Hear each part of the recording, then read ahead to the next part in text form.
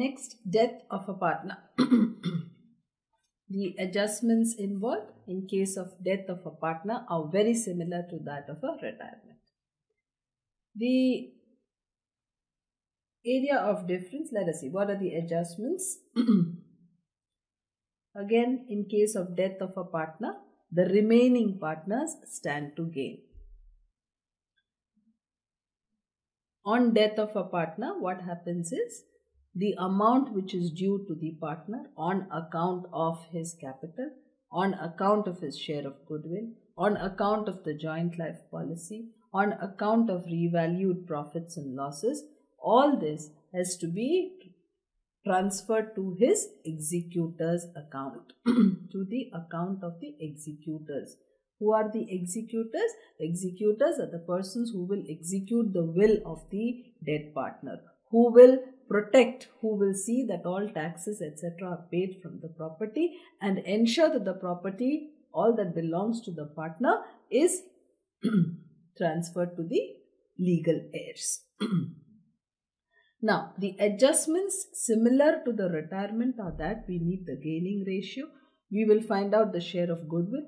There will be revaluation of assets and liabilities, and the share of accumulated profits and losses will be done. All these are same as retirement. Another area of difference, however, is that retirement is often at the end of a particular year. He can time his retirement that he retires at the end of the year on 31st March, whenever the accounts are being closed. So very often retirement is usually at the end of a financial year. But death is sudden. It can happen any time during the year. And there is an additional thing that we need to do. Find out the profit in the current year up to the date of death. Profit in the current year up to the date of death.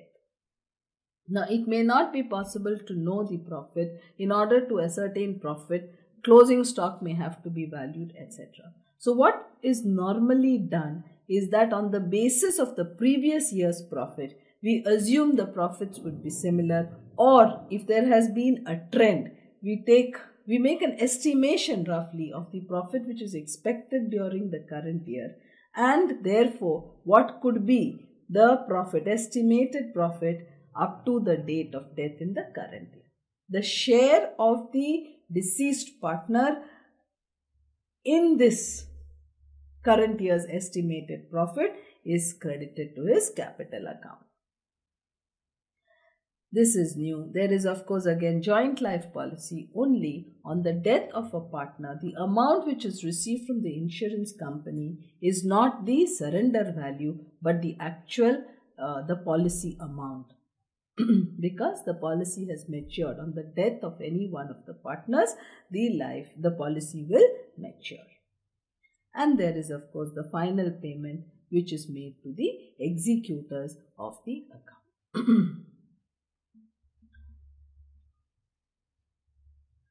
So distinction between retirement and death is that in case of retirement, the amount is paid to the retiring partner.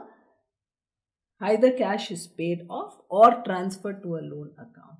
But in case of death, this amount becomes payable to the executors of the deceased partner.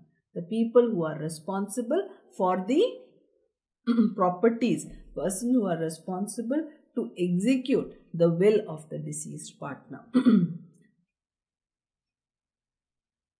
And we need to ascertain the profit in the current year up to the date of death. Also, the joint life policy will mature and the amount received is the policy amount, not the surrender value. But accounting entries and treatment thereafter is the same.